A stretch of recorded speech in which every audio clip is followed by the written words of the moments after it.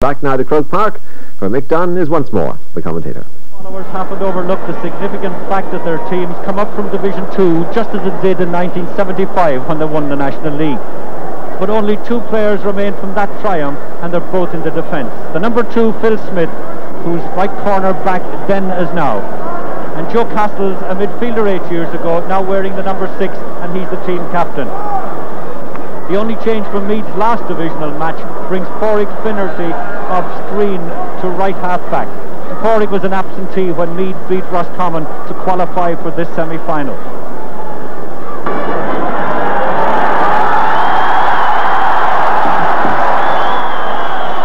Armagh has been in 2 All-Ireland finals, but the county's never qualified for the final of the National League, despite being in 5 previous semi-finals. 2 of these are lost to Meath in the mid-50s, so maybe in their case it'll be 6th time lucky today. The defence is unaltered, but among the changes in the attack, Mickey MacDonald's back for the first time since November the 21st, when he scored 2 goals against Mayo. In the meantime, he's been playing soccer in the Irish League. However, the most radical change is the placing of Joe Murphy at right half forward, thus marking his first game away from the left corner back position in over 2 years. Dublin referee Tony Jordan is in charge of this semi-final, and already he starts the game. Meath on the attack, playing into the goal on our right. This is Eamon Barry, and Eamon, their leading scorer, gets the score in the first 15 seconds. You can see the way the goalkeepers are tugged today. There's great need for the bottom of the pants of the tracksuit because it's a dreadful day in Croke Park. Magnificent fielding by Liam Hayes for Meath. The big man at midfield, Jerry McEntee beside him, also well over 6 feet. Jim McCarr here in some trouble. And Joe Murphy. Barry for Meath coming up. The number 10 is taking it over the sideline of the Armagh sideline kick. Number 7, Joey Donnelly. Tony Jordan awarding free to Meath, and Colin O'Rourke coming out to take it. Left-footed kick. He was about 25 metres out. That was magnificently curled over the bar. He was almost at the sideline, just a metre or 2 in, and about 25 metres out from the end line. Joe Kernan coming right down under the kick out, gives it to Fran McMahon. Attention for Joe Kernan. He was doubtful earlier in the week. You can see how heavily the right thigh is bandaged, and it looks as if Joe is going to be replaced. But Joe was doubtful during the week, and that's a big blow because he has been their brilliant centre half forward in this National League.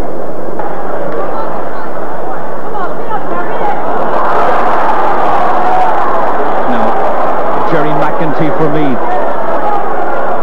Fran McMahon, the number 9. Ben Tansey here. Paddy Moriarty right beside him. That's a free. Moriarty committing the free.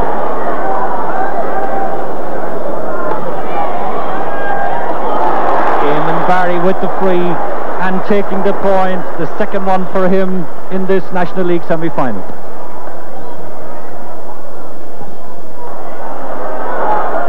Liam Hayes knocking it down. Brian Canavan takes it for Armagh. This is Des McCoy, the replacement for Joe Kernan. That is about to be cut off by Pádraig Lyons. He couldn't get to it in time. The right corner forward. Magnificent score by Johnny Corbin. Was taken away from midfield by Des McCoy, who replaced Joe Kernan, came to Johnny Corbin, and he blasted it into the net.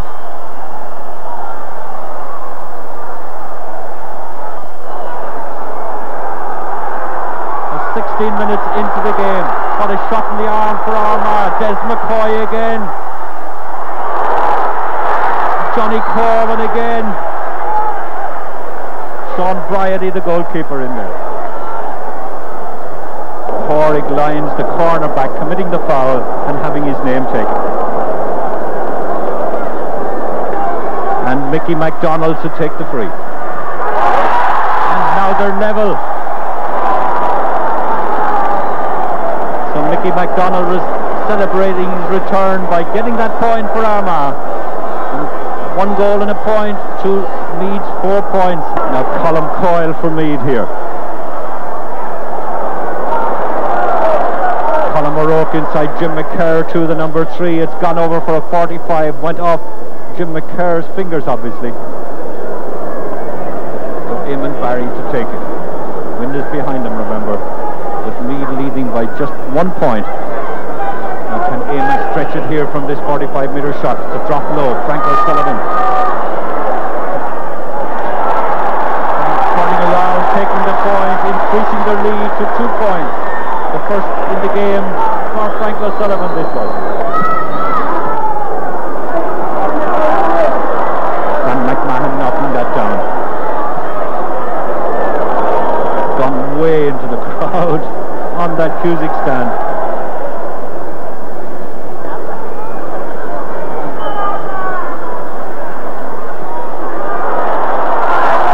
Colm O'Rourke couldn't get that into his fingers.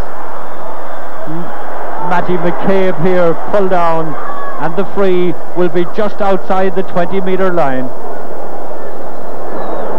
The referee is about to take the name of Dennis Stephen for pulling down Matty McCabe then. So that's the 4th player that's been booked. Eamon Barry with the free, and Eamon taking the point. That's the 3rd point for Eamon.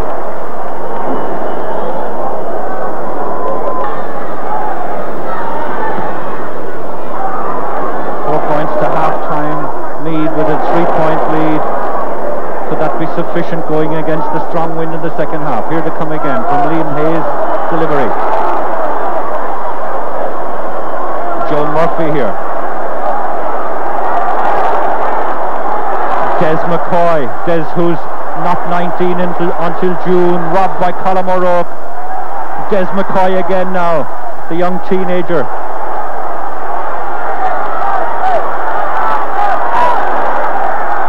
Well kept in by the number 15 for Armagh, Mickey MacDonald.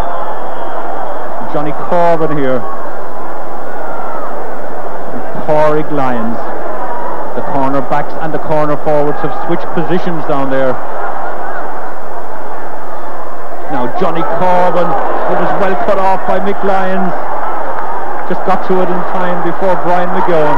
But Armagh coming again. And Brian Canavan. This is Des McCoy to Fran McMahon. The shot from McMahon. Mickey MacDonald, and it got in! Oh, that was a beautiful first-timer!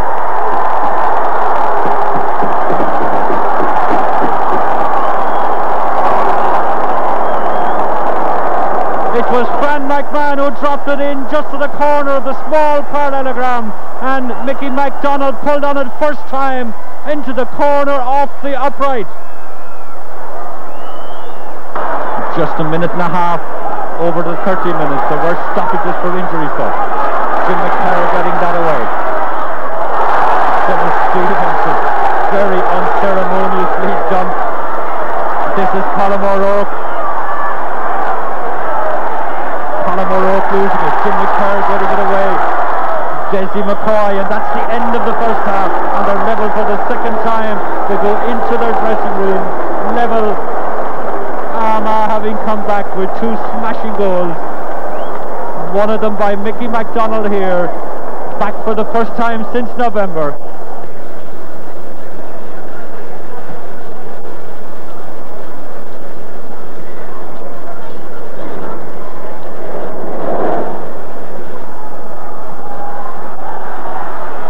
So Tony Jordan starting the second half. Now what difference will the wind make to Armagh? Remember they're playing with it this time. O'Rourke though trying to set up Meath. Ball gone over the line. Frank O'Sullivan, the number 4 for Armagh, Kieran McNally.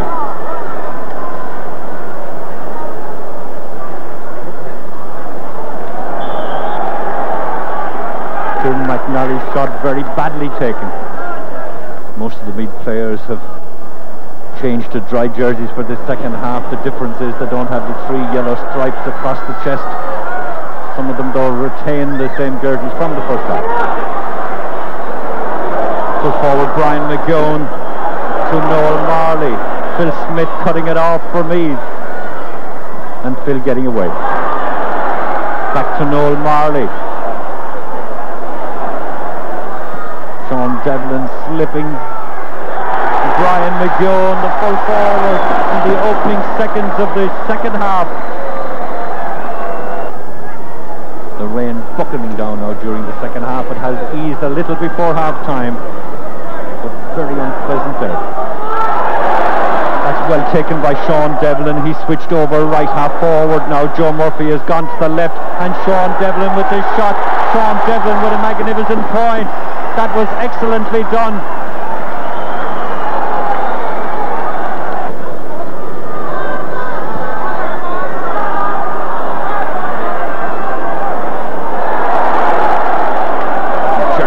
For me, Paddy Moriarty gets a hand to it. Brian Canavan, 14 Colm O'Rourke. The free is to Armagh.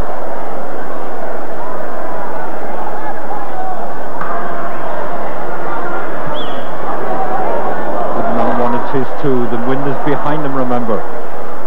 Mick Lyons, the fullback, with the clearance. Colm O'Rourke out under it. He's moved to centre half forward. This is Noel Marley.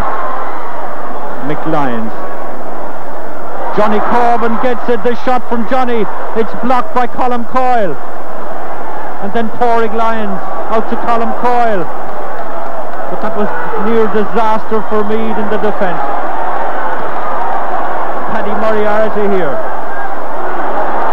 Joe Castles, the 21 is Des McCoy.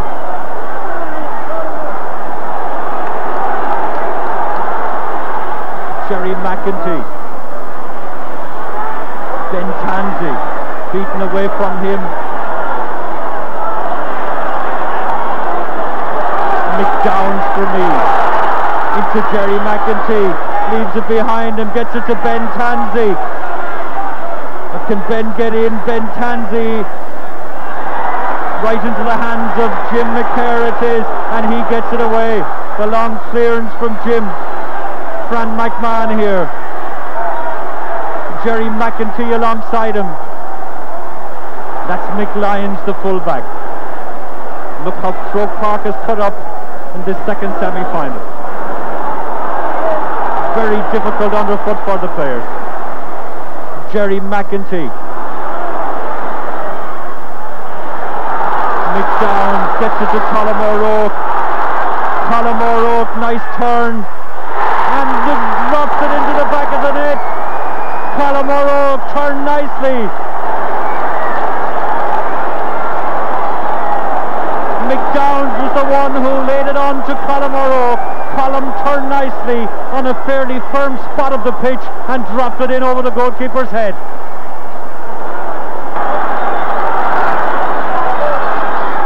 We're 7 minutes into the second half and Meath take the lead again, but Armagh coming back quickly. Noel Marley, Des McCoy, this is Johnny Corbin.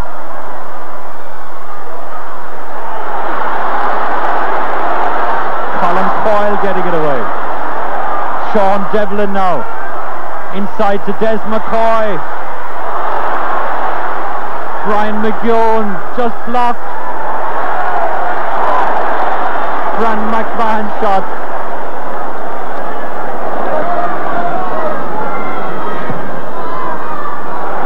Now the kick out just going beyond midfield.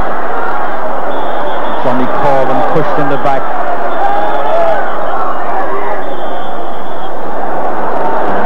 Giving the free just inside the 45-metre line. Or 42 or 43 metres out he is. The ball rolling away then. That shows you the strength of the wind. There's been no weakening at all in the gale-force wind here in Croke Park, and the rain is coming down just as steadily. Johnny Corbin now with a shot, beautiful it is. They're level again, third time in this semi-final. Johnny Corban, the number 13, gets the point from the free. Certainly it's a rousing contest in this second half, considering the awful conditions. You can just see the ground there, the way it is put up. The underfoot conditions have been most unsuitable for football, but fair dues to the players. They've put in a grand tussle here between them.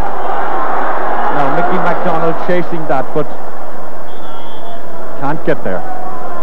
Into the last quarter now, you can see a lot of work for groundsman Con O'Leary next week. The mud there in that goal mouth. That's the Meath goal mouth at the moment. Sean Bryody to kick out. Indeed, right up the centre of the pitch. This has been badly cut up.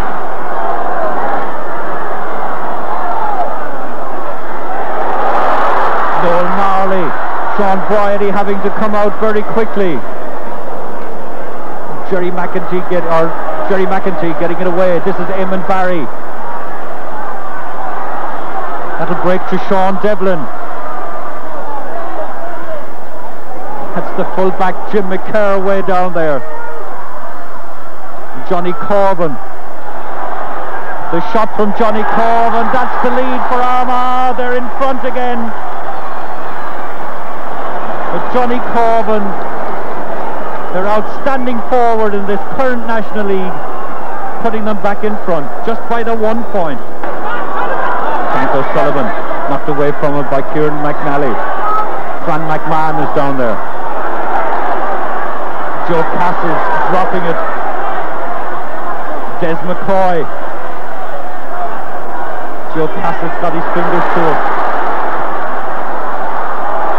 Brian McGeown getting Armagh on the attack.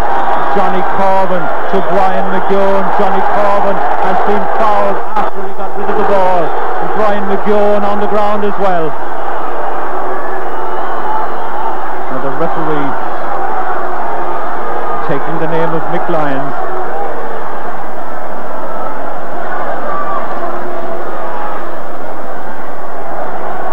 Johnny Corban back on his feet. The referee having a word with linesman David Foley.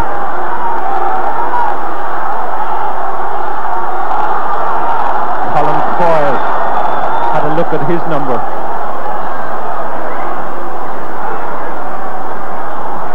And now having a word with Pádraig Lyons. In fact, Pádraig Lyons was the first player to be booked in this game, way back in the 17th minute of the first half. So very, very lucky he is indeed. 19 minutes now into the second half. Johnny Corban with the free. About 40 metres out. It's to the right of the post. You can see how Johnny's going to come round at the angle. The left-footed shot, a beautiful point. He had judged it so nicely. Sean Bryody kicking out. Not a good one at all. Mick Lyons goes there, alert for Meath.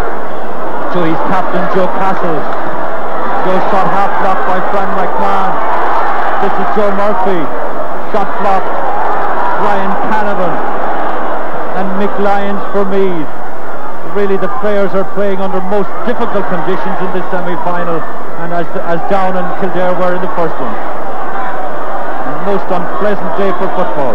Joe Murphy setting up an attack. Colin Coyle is there for Meath. His clearance isn't a good one.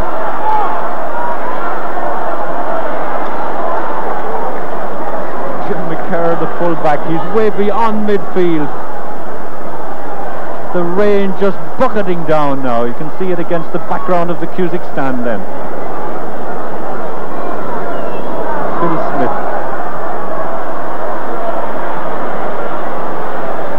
Jerry McEntee. Brian Canavan here for Armagh.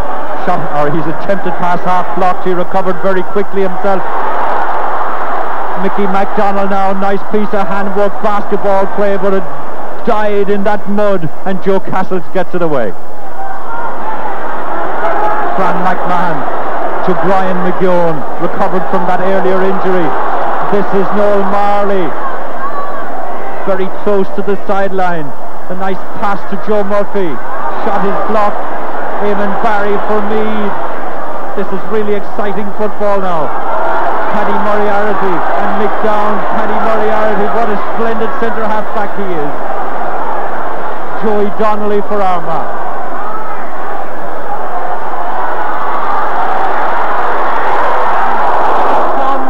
To the right of the post, but the referee has spotted a foul inside. The referee has spotted a foul. The free will be from 13 metres. Just there, says Tony Jordan. Mickey MacDonald to take it.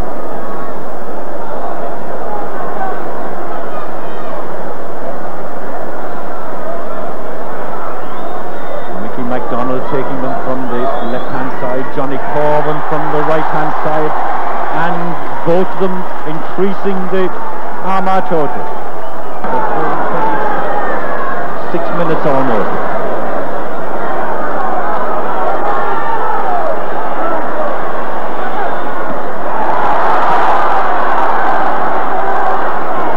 Coyle here.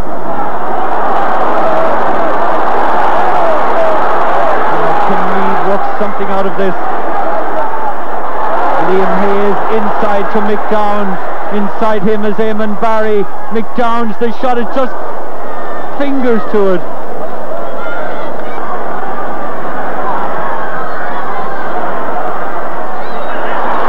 This is Karen O'Rourke, knocked away from him. 13 is Matty McCabe. Kieran McNally very close to that end line he is. Colm O'Rourke the 14, it's a free out. Brian McNally to kick out.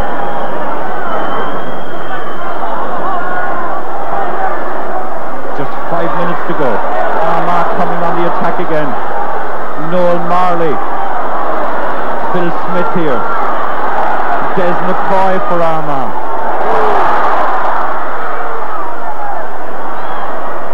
Shot is gone too far to the right. Joe Murphy it was.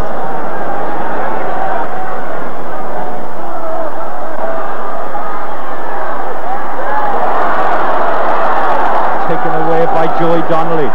McLyons is there for Meath.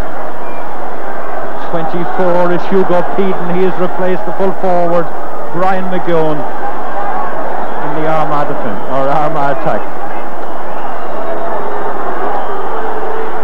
So Hugo penalised for the descent. The ball advanced the 10 or 11 metres. Jim McCurr, so sound at full back, and the captain.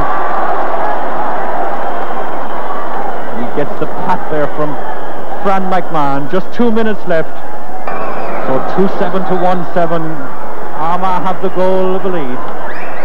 And unless Meath can do something very sensational in these last seconds, it's an all-Ulster final for the second time, and for the first time a final between two teams from the 6 counties.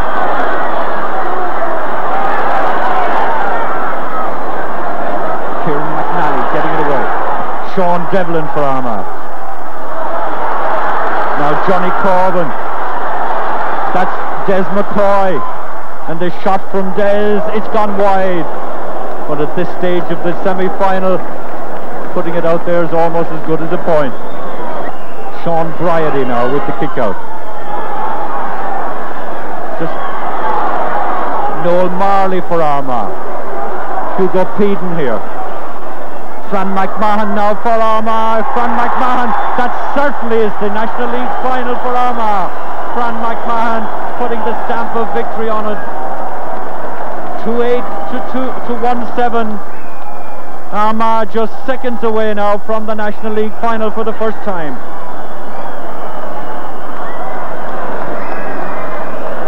Gone over the 30 minutes of the second half now.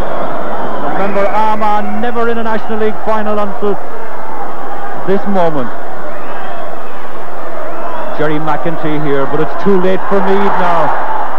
The wind, of course, having a big influence in this game. Armagh having it in the second half.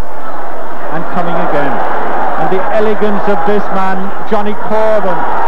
What a beautiful shot, but cut off by the goalkeeper, Sean Hegarty. With Johnny Corbin playing with great skill and elegance, even on a day as atrocious as this. Joe Castle's here now for Meath.